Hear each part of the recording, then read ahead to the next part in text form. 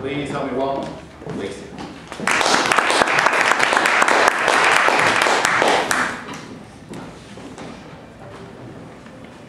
What makes people healthy? As a health coach, I strive to find that answer for my clients as well as for myself. Doctors, scientists, and health experts all have varying theories on what it means to be healthy and how to achieve health. So I'd like to, as much as I would like to be up here and to tell you to eat this vegetable or to drink this tea, to do this exercise routine, and to get plenty of sleep, it's just not that simple. Or is it? Maybe we're making health all too complicated. Today, I want to share with you examples of centenarians, people who are living well into their 100s, and doing so vibrantly. I'm not putting any spin on these stories here. First, we have Maloney. He is a 97-year-old living off of the Greek island known as Icaria. Icaria is known for having one of the largest populations of people who are 90 years and older.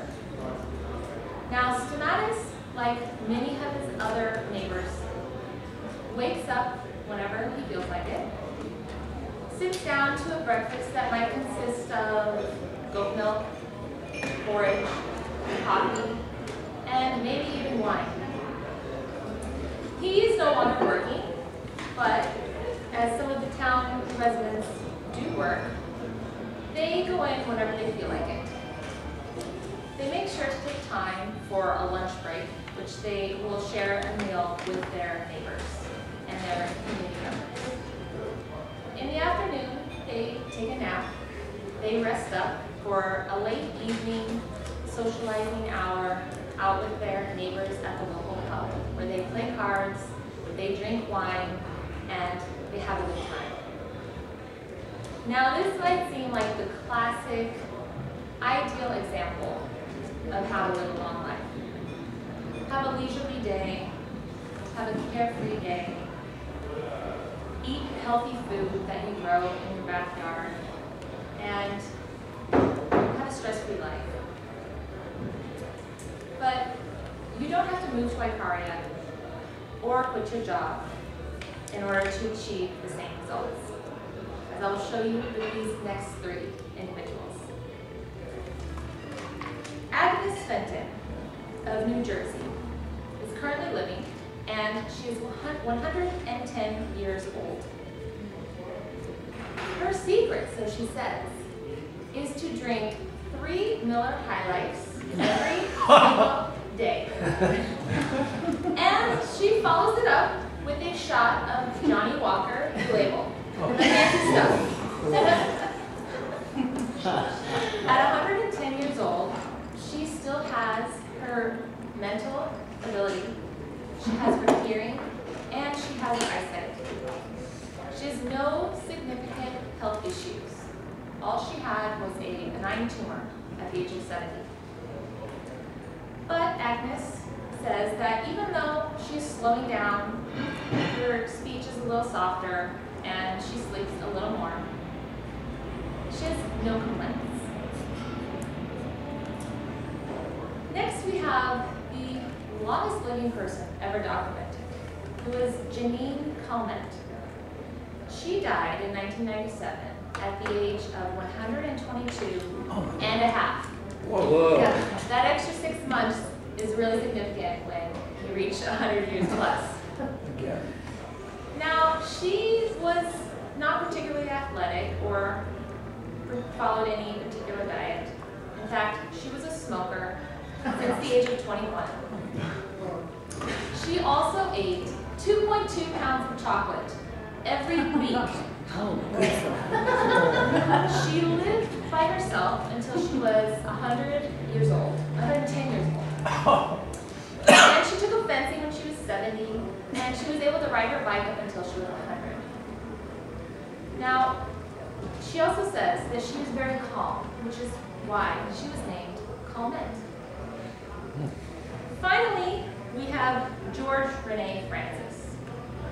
George was 112 years old, almost 113 when he died. He too smoked for much of his life. He enjoyed a diet of pork, eggs, milk. He especially enjoyed pizza and lard sandwiches. Large or lard? Lard. Lard. Lard sandwiches. And he was known to have a love of nature and was especially a good-natured spirit. These people all had widely varying diets, vastly different geographical locations, different exercises, if any, and different genetics. So what did they have in common? What was the connecting thread? Well, Stomatis moritis, he, like many of the others living on the island of Icaria, lived in the moment. Janine Calmette was known for her calmness. Agnes Fenton had nothing to complain about. And George Rene Francis was an exceptionally good-natured spirit. They all do one thing. They enjoy each day. They have a positive attitude. They savor life. You see, the secret to health and longevity is not locked up in some yet-to-be-discovered plant in the Amazon. It's not determined whether or not you can run a marathon or how many green drinks you can drink. Your thoughts have as much, or maybe even more say on your health than what you eat. When you feel depressed, you are 70% more at risk for catching a cold. Your mood, your immune system is strengthened or weakened, depending on your mood. Studies from Harvard School of Public Health and the American Heart Association show that a positive mental attitude can greatly decrease your chance of a coronary heart disease. When you're pessimistic about life and you have a hard time finding the silver lining, you're telling your body to react the same. Ken Budd, the executive editor of ARC, the magazine, it says that having a positive mental attitude is about believing in good times during bad. It's feeling grateful for what you have instead of lamenting what you don't. It's believing not simply that the positive outweighs the negative in life, but that we can create our own positive feelings and actions. We have the power to make ourselves happy. And it can also mean accepting limitations without surrendering to them. As Christmas approaches and New Year's comes and goes, remember to savor the time with your family and friends. Savor the food that you are enjoying and the company that you are enjoying it with. Be in the moment.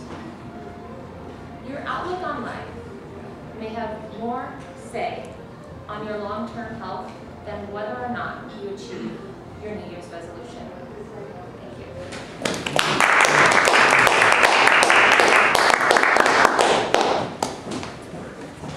That was certainly some food for thought, but I suppose you could also say that's thought for food.